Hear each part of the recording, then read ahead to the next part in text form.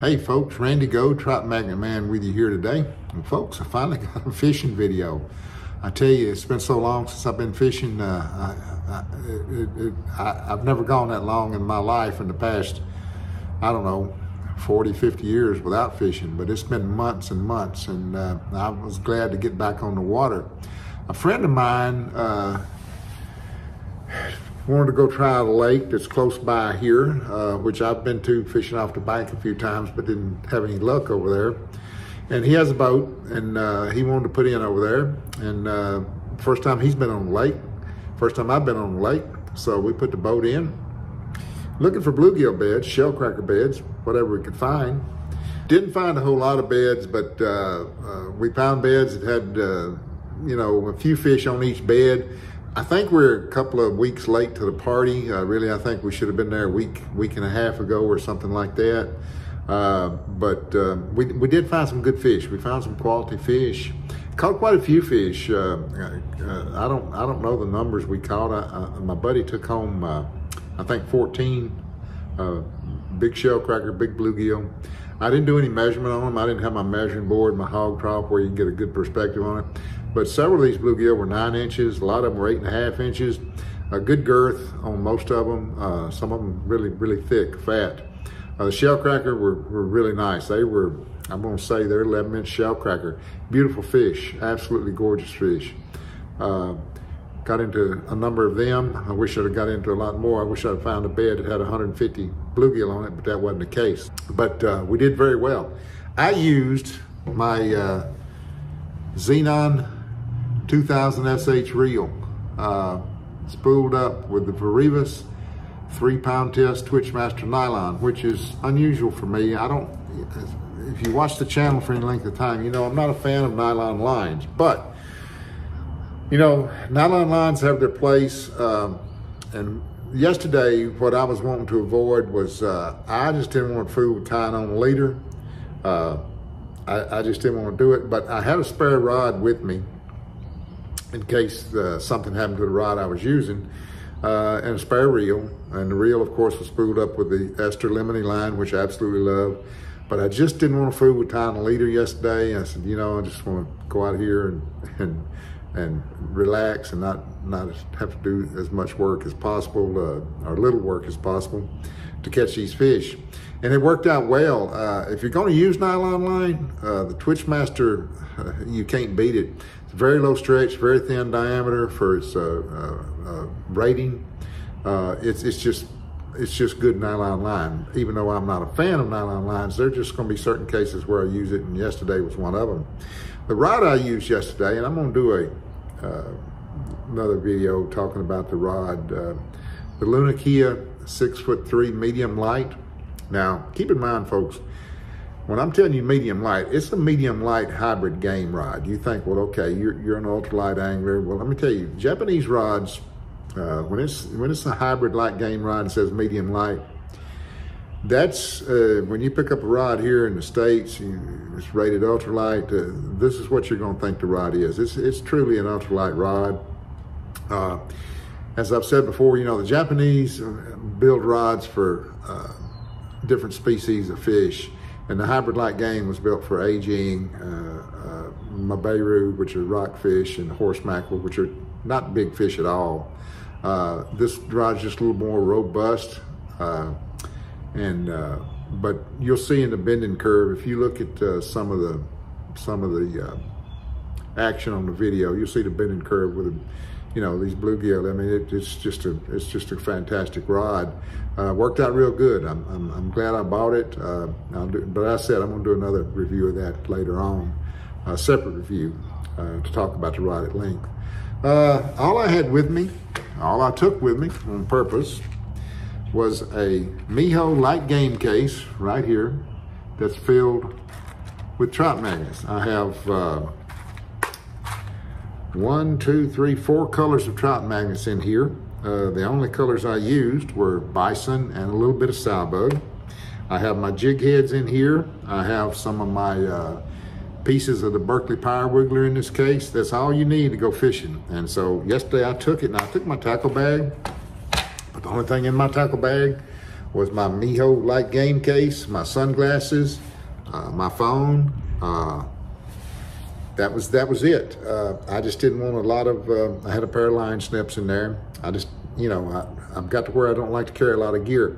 And so it just proves, you know, I didn't need anything else. These trout magnets caught me all the fish I wanted to catch. Old standby bison, I tell you folks, it's just a fantastic color. Trout magnet, it works great.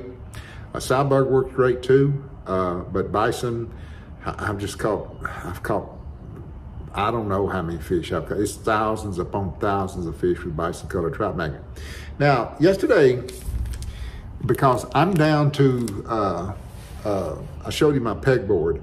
I'm down to maybe a year's worth, maybe a little bit more, of my Daiwa Gekabajin jig heads, which I absolutely love. So I said, okay, I got some other jig heads. Let me put them to use instead of using up all my Daiwa jig heads. Before I have to find something else I'm going to settle on, which I'm thinking about the Gamakatsu. And I may order some of iFish's jig heads to see what they're like. They're number 12 hook on them, which is, you know, for me it's a little small. Number 10, I have no problem with that. Number 12, I don't know, but I may order some of them to see how they do. But anyway, yesterday I used the 1.5 gram range cross jig head. The hook size, they call it medium. Which I'm not sure what that means. It looks like it's a number 6 hook to me. But anyway, it worked out well. It worked out real well. I mean, these fish were stuck. They were stuck good. And I think there at the end, I lost one of my, I thought I lost one of my range cross jig heads, but actually, when it broke off, it fell out. I thought it was deep in the fish, but it wasn't. It fell out, so recovered that. But I'd switched to, when that happened, I switched to a Daiwa jig head, one that I already had used quite a few times. But the range cross worked out well. It's not a Daiwa Gekkaman quality as far as sharpness. The quality is great, but the sharpness it's sharp. Don't get me wrong, it's sharp, but it ain't as sharp as the Daiwa jig heads. But it worked out real good. Neither one of us yesterday had ever been to this lake from the boat. What I was surprised at with this lake, you know, it's known as a good bluegill, good shellcracker lake, and I guess it is, but we scanned approximately half of that lake. And we found very few beds. I mean, we found some beds, but you know, my way of thinking, it's a 200-something acre lake. There should have been a whole lot more beds in that lake, a whole lot more. Now, maybe they're all on the other half of the lake that we didn't scan. I don't know. We're probably gonna go back next week and see. But I was kind of surprised at that. But I've seen that in lakes before where they're in a down cycle, where a lot of fish have been taken out of there. And I think you can take 50 bluegill out of this lake, which 200-something acres, that can really put a hurt on it. That's a fact. People love to take fish home. And yesterday, my buddy took home 14 fish. We didn't take home no 50, but took home 14. But I don't know. We're gonna get back out on the lake and scan the other part of the lake at some point in time and see just how many beds we find. I'm hoping we find a lot more beds. But the fish come out of there with beautiful color. You'll see in the video, the fish are absolutely gorgeous colors. It's tannic water at that lake. The name of the lake is Ball Knob Lake. It's not, you know, 15 minutes from the house, something like that. So when I get my boat, you know, it will be a good lake for me to run over to, not have to drive far and maybe catch some fish. What I was surprised, I didn't catch many little bluegill, specifically long-eared sunfish, which it has long-eared sunfish in it because I've caught a few over there off the bank, but didn't get any of them. I don't know why, but anyway, we're gonna explore the lake a lot more, see what we can find. You know, there's supposed to be bass in the lake. I know people over there bass fishing all the time, although I'm not after bass. But the lake has crappie. People catch a lot of crappie out of there. I think people take a lot of crappie home too. I talked to a gentleman that fishes the lake, you know, several times a week. He said the average crappie in there is about 10 inches. So, you know, I don't know what we'll find in there, but anyway, we're going to continue to fish it, and there's a UPS man delivering a package. So let me halt this video just for a second and come right back. Okay, folks, I'm back. UPS dropped off a couple of packages for my wife there. Anyway, gonna get back out and fish the lake when we can. I'm very thankful. My buddy called me up and wanted to go fish that lake. There's an opportunity to go fishing, and I went. And folks, let me tell you something. I can't tell you how much I enjoyed that trip yesterday. Been way too long since I've been on the water. I felt like a little kid out there again. I mean, it was just, it was good for my health, as I like to say. It was very good for my health. I need to be fishing a lot more. But as I've said before, I'm probably not gonna get a boat till July, and I hope I can get one in. I hope the boat that they're talking about being ready is actually ready in July. We'll see. But anyway, gonna get up a review of the, I didn't tell you what rod I fished, I don't think. Oh yeah, I did too. The Luna Kia 6'3" medium light. But anyway, gonna get a full review of that, and gonna continue to march here. Hope we can get back in the groove here and get to making a lot more fishing videos and get them posted. Now the video yesterday, I noticed my camera angle was a little askew. Tilted one way, and you know, I was so excited about being on the water, and yeah, I was filming and I was anxious to film and excited to be filming, but I kind of just didn't get the level of the camera adjusted right on my chest, and so that's why that's like that. So if you'll look over that, I'd appreciate it. So anyway, folks, hope all of you are well. Hope all of you are out able to fish. Hope you're catching a bunch of fish, and hope things are going well for you. And we're gonna get back on the fish again, and we're gonna get fishing and making some more videos. So until next time, soil up them all, and life is good. Randy Gold, Trout Magnet Man with you here today. My buddy Ron is graciously taking me out to Ball Knob Lake here today. First time for either one of us to be on the lake, really. I fished it from the bank a little bit, but that wasn't much. So anyway, got the Trout Magnets, which is the only lure I brought today, so we're gonna see how we'll do. So come on with me, folks, and let's see, can we catch some fish? How deep is it here, Ron? 8 feet. 8 feet. And I'll be up there. All right. Yeah, no, that's no problem.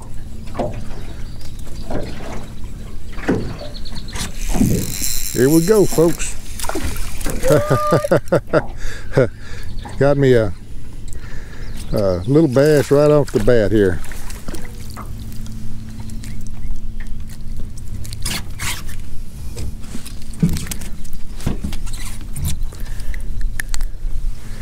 A little bitty largemouth, but that sure felt good.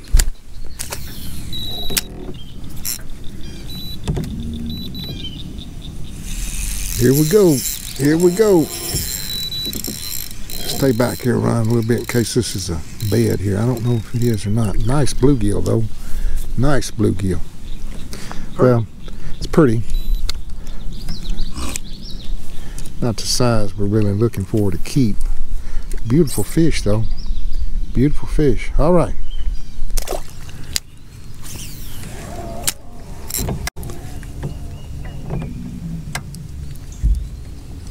There he is, Ron. There he is. All right, folks. Yes, sir. Come on up out of here. Come on up out of here. Shoot fire. That sure feels good, folks. Yes, sir. Oh, this is a beautiful fish. I want you to look at this thing. Yes, sir. This is absolutely gorgeous now. Look at this fish. Oh, but that fish got some beautiful colors, folks. All right. You want to keep him, Ron? Let's wait a minute and see if we can catch all right. a dozen bigger ones.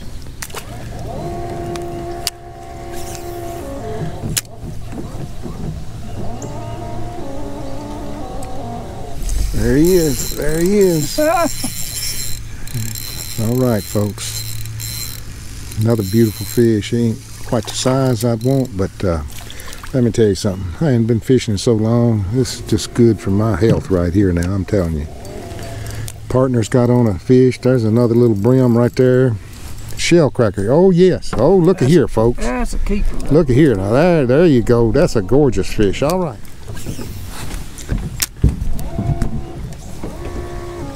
There he is. There he is. Pretty good fish here.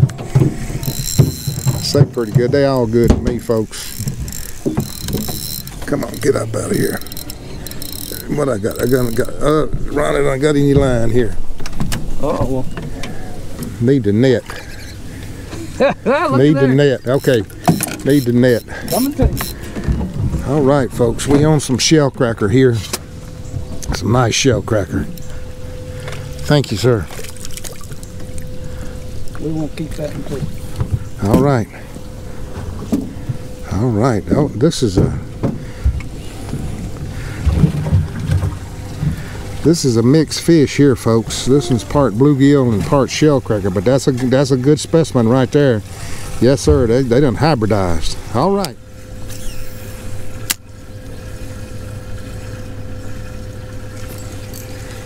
Here we go. Here we go. Here we go. Double up. Oh, this is a better fish here.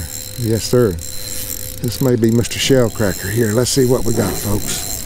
Let's see what we got. Oh yeah, this is what we want right here. Yes, sir. Yes, sir. Gonna need to keep that net up here. Let me try to get this fish up here. Get the net. I'm trying to get him there. You got him? You want me to get him there? I got him. I got him. I got him.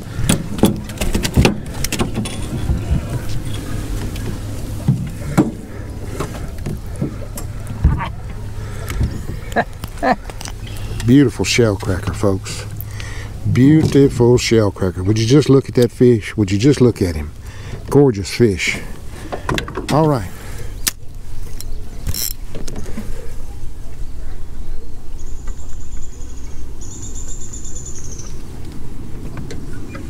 There he is. There. Yes, sir, folks. Another good shell cracker. I'm gonna bring that net up here, Ron. This is a good shell cracker. This is good. I can't lift this one. Shoot fire, folks. Look at here. Look at here. Just look here at this fish. Let me get him over here. Yes, sir.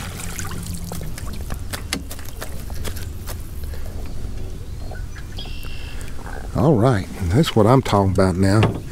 Yes, sir.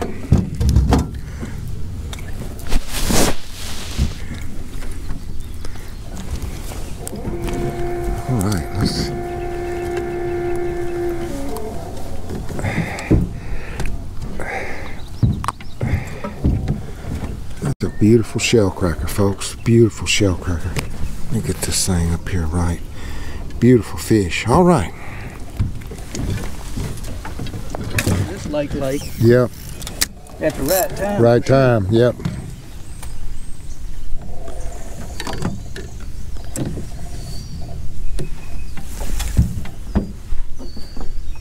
There he is. There he is. There he is, folks. Yes, sir. Good fish, good fish, good fish. Yes, sir. Good bluegill. Boy, it's a beautiful bluegill. I want you to look at this thing. Wow, this is a Mac Daddy. This is a Mac Daddy bluegill here now, folks.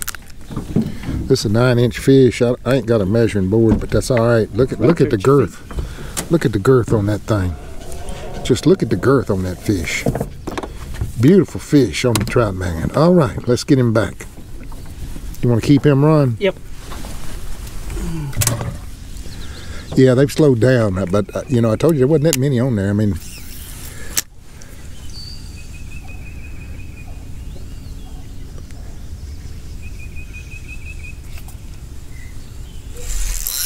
there he is. There he is. Fish. Another good fish. Let's see. I think. Let's see. Oh, he's all right. Hey, you give me all the fun I want. That's a fact now. That's a fact. I'll take them all day like this if that's what we got. It's a nice little 7-inch, 7.5-inch bluegill. Shoot fire, folks. I'm having a ball here. Of course, we weren't looking for bluegill. We were looking for white bass. Well, you threw it in about the right spot because you went right in them. There he is. There he is. Need the net on this one. Yep, need the net on this, I think. Let me see. Maybe he's fooling me. I don't know. I got the net right on this side right here. You can bring me ah, shoot. This joker done. Okay, nice. No, I got him. That's a good bluegill, though. But yeah, they're right there in front of us. Nice little 7-inch bluegill, folks. Give me a lot of fun. All right.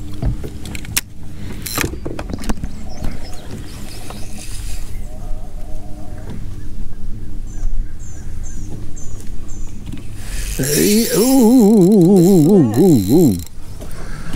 Shoot fire.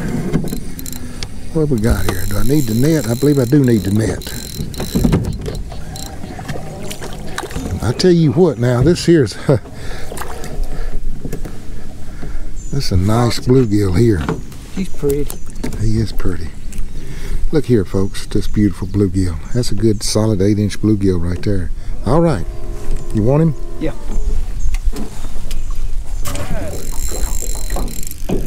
Come on up in this boat. Yes, sir. Where's he at? Nice bluegill, folks. Real nice bluegill. Shoot fire. What you talking about? Chunky bluegill. In the box. Yes, sir. Look at there, folks. Look at the girth. That joker's fat. All right. Beautiful fish. All right. Smelling bluegill beds. I smell what you're smelling. I don't know what it is, but I'm smelling. There he is. There he is. Ooh, good fish. Good fish. They're all good fish on this outfit, folks. But he's a nice fish. All right. Put him in the box. Golly, I missed that one. I looked at him and fish took off. Beautiful bluegill. Beautiful bluegill. 8.5 inches. Good girth. All right, he's going in the box.